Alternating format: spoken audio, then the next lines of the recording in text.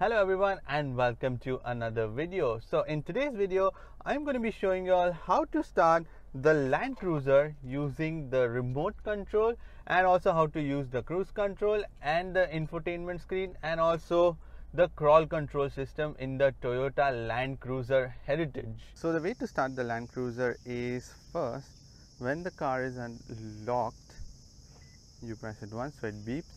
Now you press it once more and another time, and then long press it. Keep pressing it, you will see the lights blinking, and that's when the car will start. And if you want to switch it off again, just long press it and it would just switch off.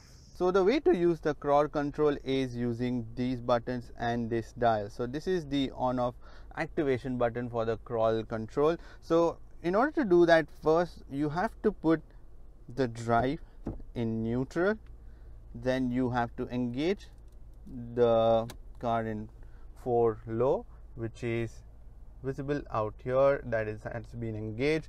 And now you have to put the car in drive and then press this button, and then again you see there is a notification which says the crawl control has been activated.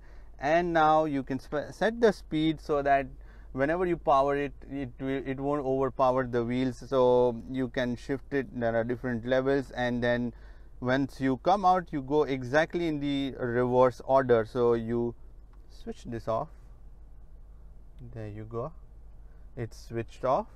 And after that put it in neutral for high, and once you're out you can go back to driving again. The Land Cruiser comes with standard cruise control system, and there is like a stick which has been given on the right side at the bottom side of the steering wheel. So there is this button which you press and it activates the cruise control, which you see right out there. So let me show you again by flicking. Yes, so now it's activated again, and in order to set the speed you have to flick it down. It's already written set.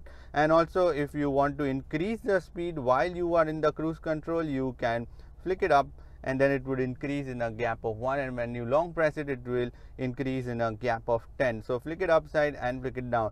So if you ever come out of cruise control, you can just flick it up and it will resume, which is the RES. And if you want to cancel the cruise control, you can just flick it in front and it will be deactivated without using the brake pedal if you want to. So the infotainment screen is a very easy to use system. It's a 10-inch TFT touchscreen and the touch response is very good. So the menus are all laid out here. There is a radio button, so when you press that you can have the radio, and then you can set the channels out here by long pressing them. So if I want any other channel, I can just long press it and then it would set it out here.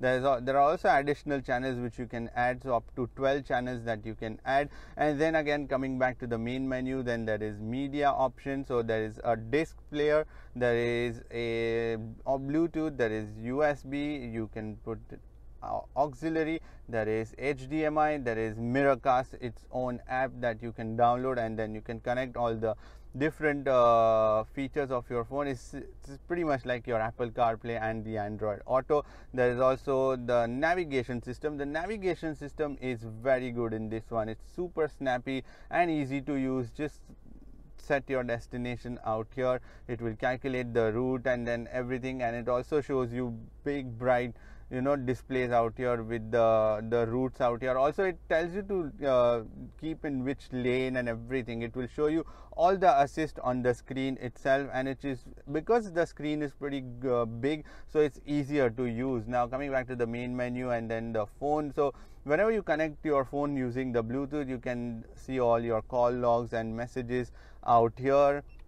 Coming back to applications, again applications, there is another My Drive Connect. So if you put that app, you can use, it's exactly like the Apple CarPlay and the Android Auto, so you can put that app also, and then you can use all the phone. You can basically mirror your phone onto the screen. And then there is a setup.